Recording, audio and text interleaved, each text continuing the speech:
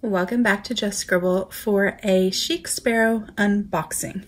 I think one of the things that having my channel has taught me the most is patience, because when I get an order, I wait to open it so that I can share it with you guys, and sometimes that is so hard, and that is definitely the case with this order.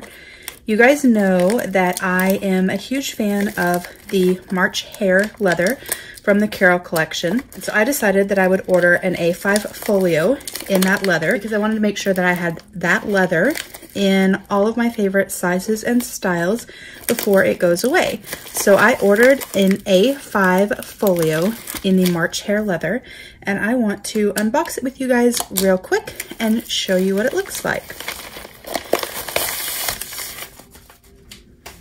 So we have the envelope with the card you guys are familiar with that talks about full grain leather and all of its natural imperfections.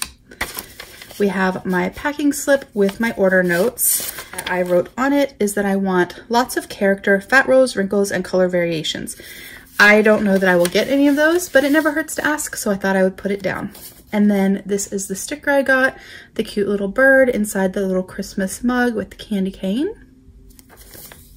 And we're gonna open it up. I did opt to get an elastic closure on this folio. My other A5 folio, my Hemingway Havana, it does not have an elastic closure. It wasn't something they offered at the time that I ordered it. So I decided to get it on this one because it is a little bit of a softer, floppier leather. And I just wanted to make sure that I had that on there to ensure that it stayed closed. Oh my gosh. Okay. So they did deliver my, order notes. Oh my God, I'm so excited. Okay. Oh my gosh, I think I'm shaking. I'm so excited. This is so gorgeous. Look, wrinkles and rolls and scars. Oh my, I'm so excited. This is the inside of my folio. You can see the color variation that I have over here. Tons of character. The little barb that they use. I have a video on this, on how to install barbs into your notebooks, if you guys want to check that out, in case you want to put a barb on one of your folios or traveler's notebooks. Oh, look at this. I am so glad I decided to order. I am so very excited. This is absolute perfection. I am beyond excited. I cannot tell you guys. I am grinning from ear to ear. I just love this. Oh, okay. So we're gonna put a notebook in it real quick and then I'll let you guys go. So I thought, if I can do this without knocking everything over. So I thought that I would put my Wonderland222 notebook. This is their plain notebook. This is from 2020's line. For 2021, they have a different cover, which I shared in a recent unboxing, so I'll put that up above in case you want to check it out.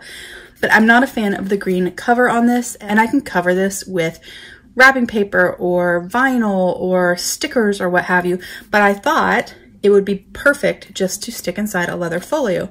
And that way I would have the beautiful Tomoe River paper with the grid. It has numbered pages, it has spots for your dates.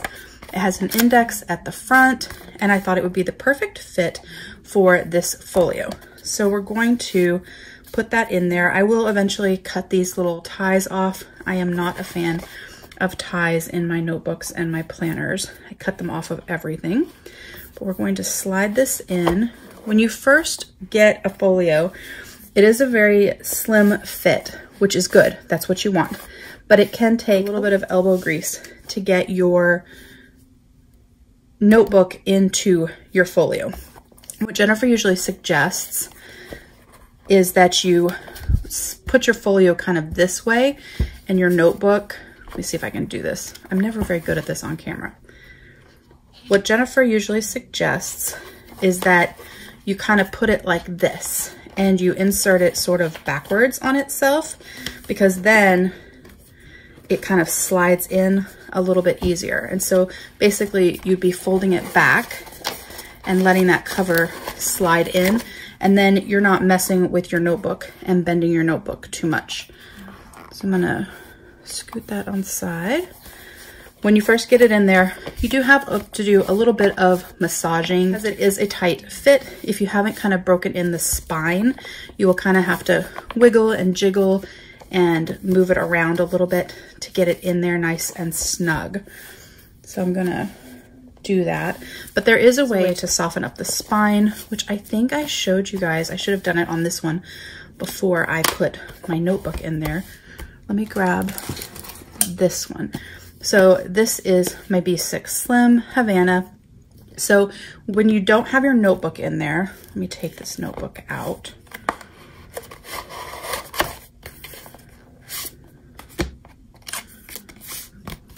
If you put the notebook in between the palm of your hands and you roll and sort of squeegee the spine like this, all the way up and down on your folio, it will soften that spine leather up some, and then your notebook will fit a lot easier. It'll just kind of slide in there better and it'll hug it better. Otherwise, it takes a little bit of time for the spine to sort of loosen up and get that fit that you're wanting where it lays nice and flat from the get-go. But once you do that, then your notebook lays in there all nice. So this is actually a much firmer, stiffer leather, and it stays closed and it has a nice fit.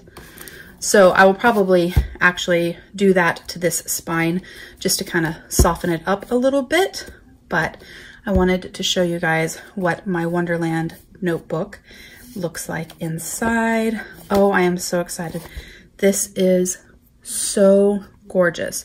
This is one of my favorite leathers from Chic Sparrow. I've actually been using this leather for quite a while this year because I have been using a prototype Jennifer made out of a scrap piece of the March Hare leather, and I've been using it for about 6 months or so.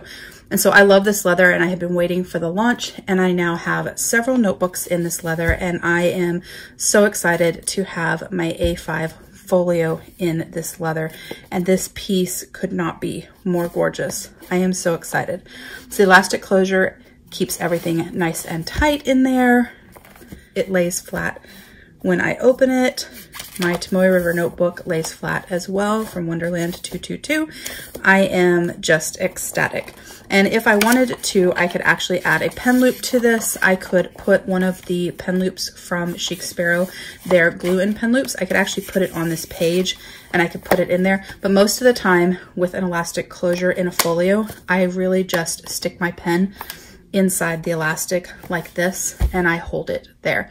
I am really excited about the release of the new removable pen loops that Chic Sparrow is going to be offering in 2021, because Jennifer might be adding that to the folios, and so that way you would have an option to put a removable pen loop on your folio and it would fit right here and slide in, which would be a nice addition to the folios, but I'm perfectly okay without having a pen loop as well. Most of my folios from Chic Sparrow and other makers do not have pen loops. But that is my cover and my quick unboxing of my gorgeous March Hare A5 Folio from Chic Sparrow. I am just so excited and over the moon with this piece of leather and this notebook, and I could not be happier. What do you guys think of this leather? Do you guys have a March Hare? Have you tried out the leather? Have you tried out any of the leathers from the Carroll collection? What are your thoughts? I would love to hear from you.